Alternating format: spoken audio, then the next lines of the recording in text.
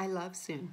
I think it's a gift of the pandemic, and I wish I had the foresight and the money to buy Zoom stock about a year and a half ago. I do all kinds of different meetings on Zoom. I go to 12-step meetings all over the world. I have regular get-togethers with my family. Any kind of storytelling event you can imagine, open mic, swap, class, improv. I go to dance parties, meditation, yoga, all kinds of things.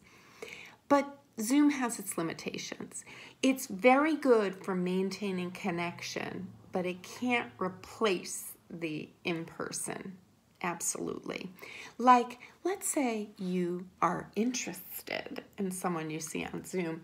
You're in a Zoom square and you're just a torso and they're just a torso and you can't sort of, touch an arm or express interest. It's limited. And then there's the breakout room. Ugh.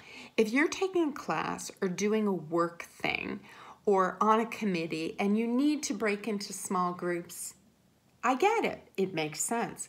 But socializing in a breakout room, like sort of enforced socializing, where you're randomly thrust into groups of people you don't know, you may not even care for, it's weird and not my kind of weird.